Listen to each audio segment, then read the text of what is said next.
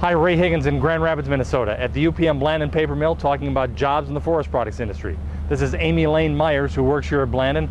Amy, tell me what you do here. I'm a senior HR specialist. I recruit and train and need to know a little bit about all the positions here at Blandin. We desire to assess and interview and recruit a higher level of workforce. The paper industry has become a very high-tech industry. It's a fast-paced industry.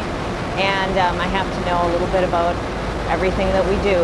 What we struggle with are the technical aspects of the industry. There aren't a lot of people going into the technical careers of mechanical craftsmen and automation craftsmen, and all of the manufacturing industries are struggling with recruiting those type of workforce at this time.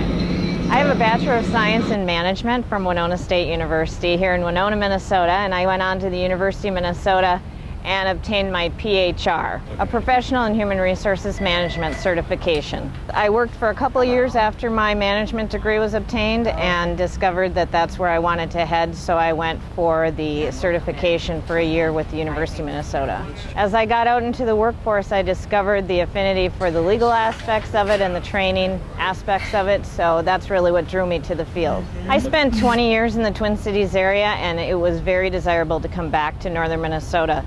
To have the best of both worlds, a great career and the ability to live someplace where it's culturally enhanced, but you have the quiet, small town atmosphere. Amy, thanks for that great information. You're welcome. Ray Higgins in Grand Rapids talking about jobs in the forest products industry.